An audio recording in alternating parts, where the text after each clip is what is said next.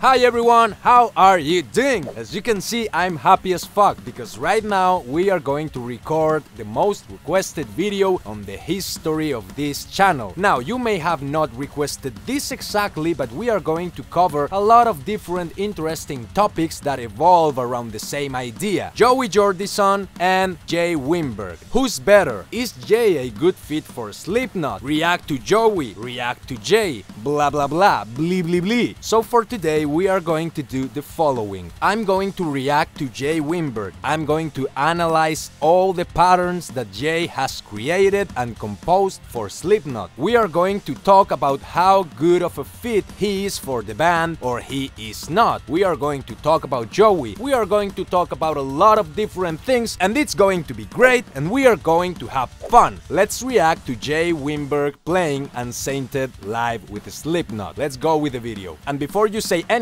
my TV is right there, so I'm not stupid, I'm just watching the video. Let's go with it.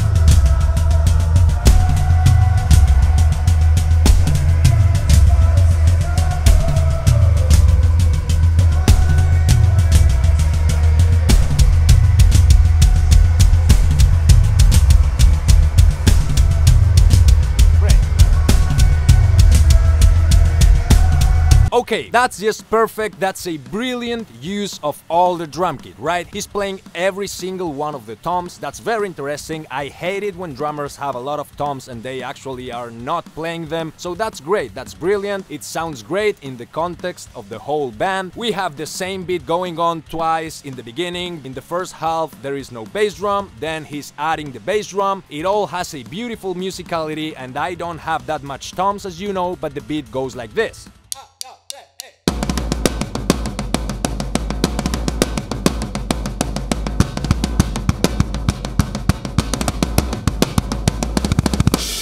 It is great, right? It sounds great, it sounds powerful, it is a beautiful groove. Now, would Joey play something like that? Well, we have seen 1,000 times Joey playing a lot of different beats with the toms. And the first thing that I must say is that the line of composition that Slipknot had back in the day on their early albums is not the same that Slipknot has now. So of course, the drumming must be very different. On a Slipknot, we have seen, for example, very powerful, very energetic, almost schizophrenic drum beats like for example the one in Disaster Pieces.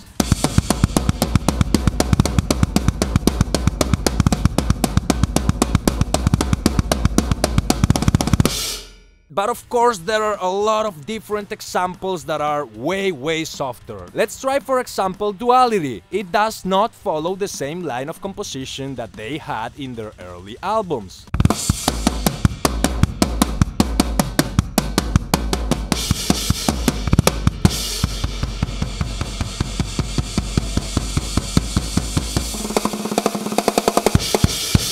We can even find beats orchestrated around the toms on songs that are actually very fucking chill. For example, Dead Memories. Let's not forget about that one.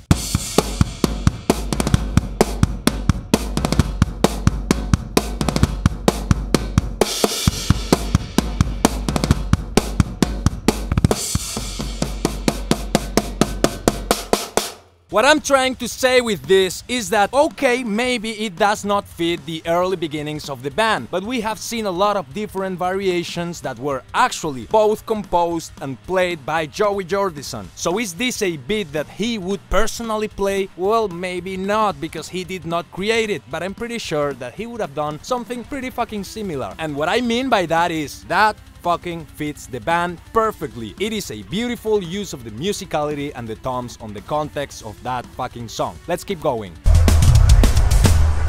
Ain't that fucking brilliant? This is probably one of my favorite breaks ever. And not only because it sounds good, but also because when I was learning the song, it really caught me off guard. It's beautiful, it just cuts, it creates a lot of tension. It is very simple indeed, but it has a beautiful use of the cymbals. It's crazy, it's great, it's fast, and it definitely serves the purpose without doing a lot of noise. It goes like this. Now play it faster, it feels better. It is great.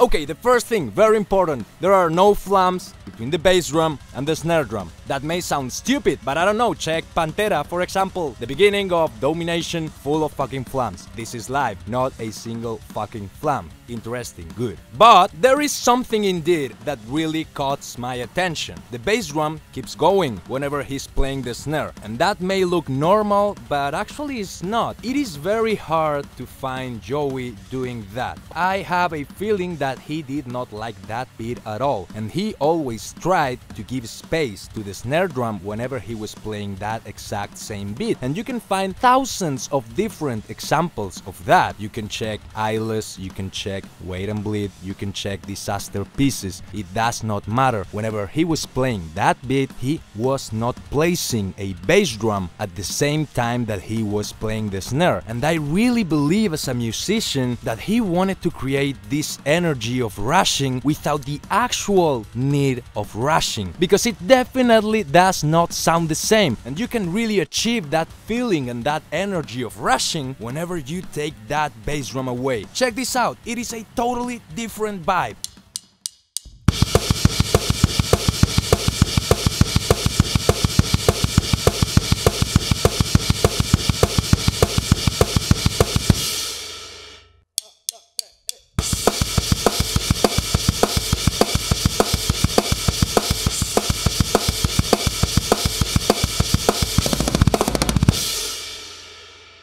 It is not the same, so no, I don't think Joey would do that. As you can see, it is a totally different vibe. And of course, Joey used to play all the notes just with his right leg. That is something very personal. Now, does that mean it does not fit? Probably not, because I'm pretty sure that 90% of the people that are watching this video right now didn't even realize about that. However, I needed to explain myself because it has a different flavor, a different vibe, and it's something that does not happen often whenever Joey is drumming. However, it sounds great, and the most important thing, it serves the music, so it's great. Let's keep watching.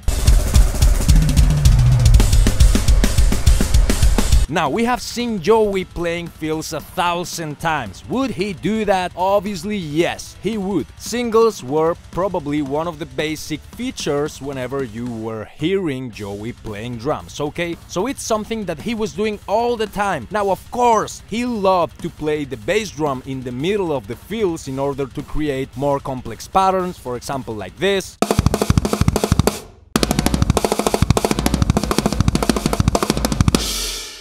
However, he did love the singles, and that's great. Now, this is one of the best beats of the whole song, so let's try it again.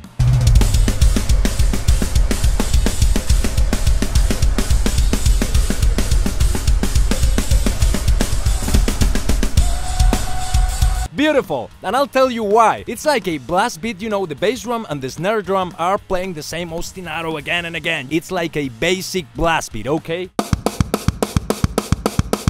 However, in order to make music with the guitar, he's playing the same accents, but not with something as strong and powerful like the bass drum or the snare drum, not at all. He's doing the accents with the cymbals, especially with that fucking China that sounds wonderful. And that's why I believe that this beat is not only fun to play, it's also a great composition by this guy right here. So in my opinion, this beat right here is one of my favorite ones of the whole song, and it's been an absolute pleasure playing it whenever I was recording this song. It goes like this, it's wonderful.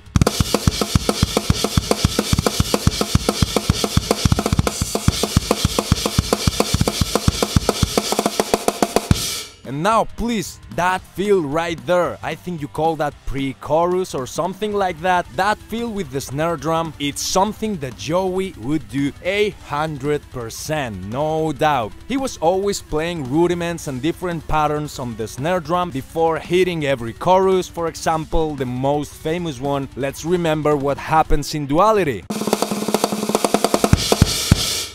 Right?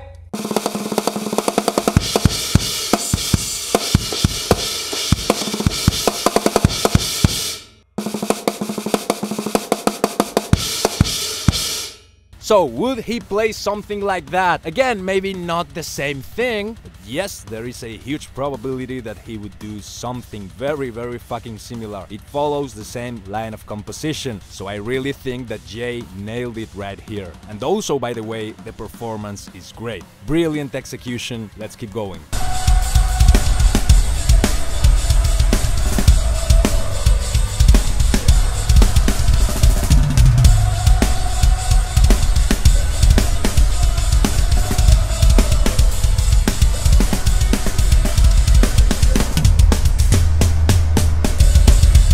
That's a wonderful bit, and also it is complex. I had to write it down in order to play it because it's not repeating the same patterns again and again. It's complex, you know, it has like 4 different parts and each one of them has different patterns going on. I don't even remember the exact notes that he was playing, but it definitely has a vibe that we have seen on a lot of different songs by Slipknot. The bass drum reminds me of the pattern that goes on the Pulse of the Maggots, but it is a little bit faster, and again it really serves the music. There are also a couple of groups of 3 with both the snare and also the bass drum going on, and again it serves the purpose of creating some tension and rushing a little bit the song without the need to increase the tempo. I don't really remember the whole bit, but let me play something similar in order for you to appreciate what he's playing right there, okay? Let's try it out.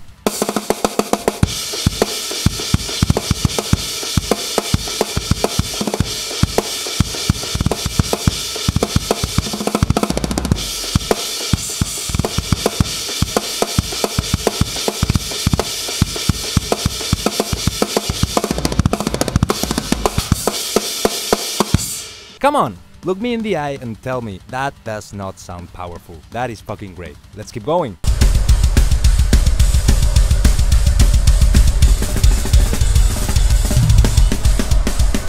I really like that feel right there. I actually don't think Joey would play something like that. But we are going to open a debate later because I think that in here exactly Jay is showing his true personality as a metal drummer. So it's something that I fucking respect a lot. That break requires a lot of stamina. Whenever I was playing it on the cover, I used rudiments. I did not use singles because it's easier for me to play it that way, but it would be something like this.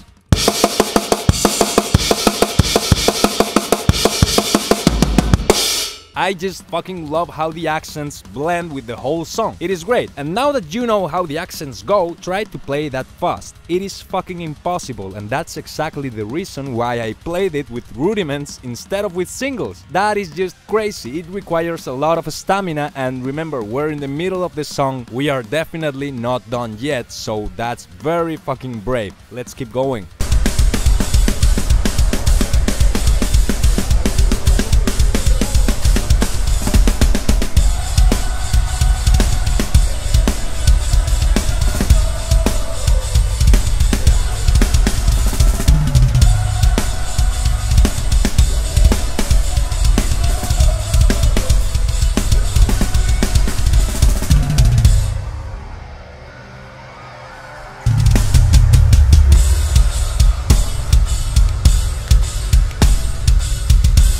That break, that is great. We were talking about this earlier, about how Joey used the toms with the bass drum in order to create fills and breaks, and that is exactly a perfect example of that. Before the breakdown that has a very fucking fast phrasing, he is not missing one note, he's orchestrating everything around the toms and it sounds great. And also, it's not only fast, in the end he's leaving a lot of space with some accents with the floor tom and the snare drum, and that fucking creates a lot of tension, and I love that because silence sometimes is way more powerful than playing like a fucking machine gun, and that's the perfect fucking mix of those both choices.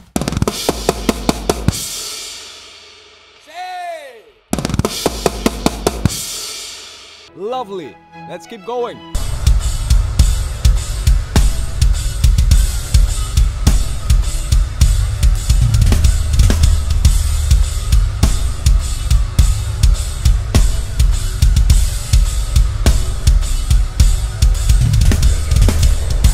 A couple of things very fucking fast. The first thing, he's a hard hitter. Okay, that sounds just killer. Also, I think he is not using triggers, at least not in this mix. Maybe he's using them live, but the bass drum sounds very natural, and even though it may not have triggers, it sounds powerful as fuck. So he's definitely hitting very hard. Now, in terms of composition, remember on the other groove, he was helping the guitar with the china instead of with the bass drum and the snare drum. Now he's doing quite the opposite. He's helping the guitar with the bass drum, and both of the hands are pretty similar. So this is a very powerful beat. Now on the second half of this beat, he's going to play the snare on the 2 and the 4. So it's definitely going to give a different vibe, like faster, but again, not increasing the tempo. It's great. Let's keep watching.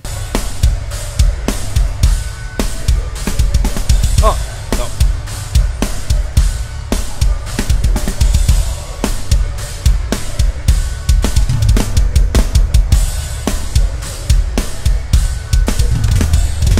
Come on, those flams are wonderful. Those are very, very beautiful flams. He knows how to use the flams. It's something that has been used a lot in the history of rock, and it's something that you did not see often with Joey, but here we are watching it and it sounds perfectly. It's the perfect way to end all of those little phrasings, all those little fills. Check that out.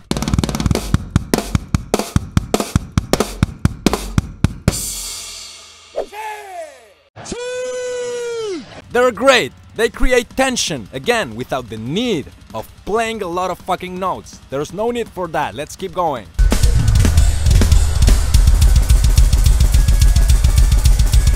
Blast beats. Joey, would you do that? Yes, of course he would. This is something that you... Oh!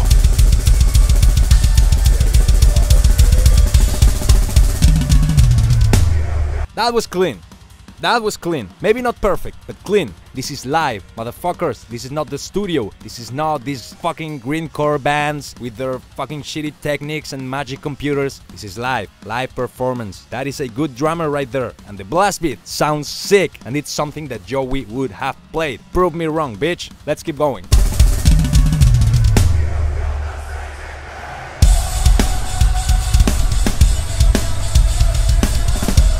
It is good. It is good. This is good.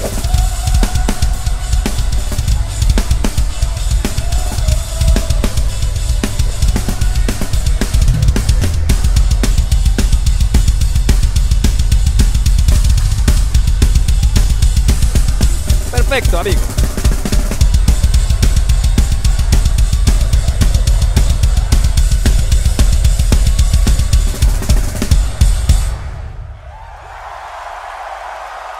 Watch his head.